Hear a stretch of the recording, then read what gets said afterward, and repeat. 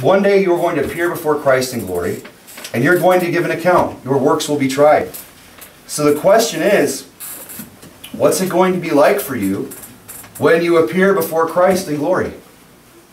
We think about that moment, and it thrills us, right? Christ in you, the hope of glory, the fact that one day that we're going to have a new body, right?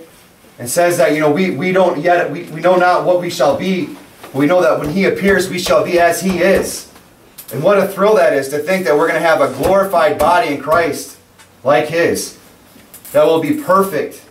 That all of eternity will be laid out before us. That we'll be going into the millennium with Christ to rule with and reign with Him over the nations. And see just the most magnificent kingdom that ever existed set up here on earth. We often think about those things, and they're thrilling to think about, but I wonder how many of us think about how quickly you would consider your life in the light of that moment, what you accomplished here.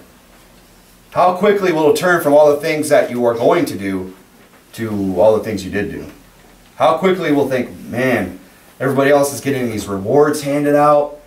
There's the crowns being given out. Everyone's receiving rewards. People are given 10 cities to rule over, 5 cities to rule over.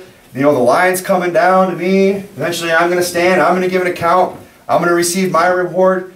And they start to wonder, they start to ponder, they start to think about what it is they actually did in their life. The Bible says in 1 John, "And now, little children, abide in Him, that when He shall appear, we may have confidence and not be ashamed before Him at His coming." He says, the reason why you need to abide in Him, the reason why you need to do these things, to mortify the members, to put on the new man, is that when you appear with Him in glory, when you appear, you may have confidence and not be ashamed. There's going to be some people that day saved, that's not going to change, but they're God's children, but they're going to stand there and it's going to start to slowly dawn on them that they wasted their opportunity.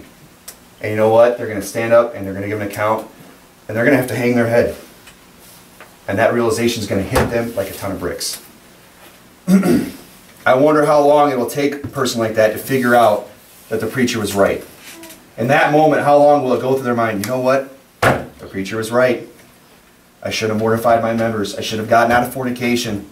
I should have put off the old man. I should have walked after Christ. I should have done those things.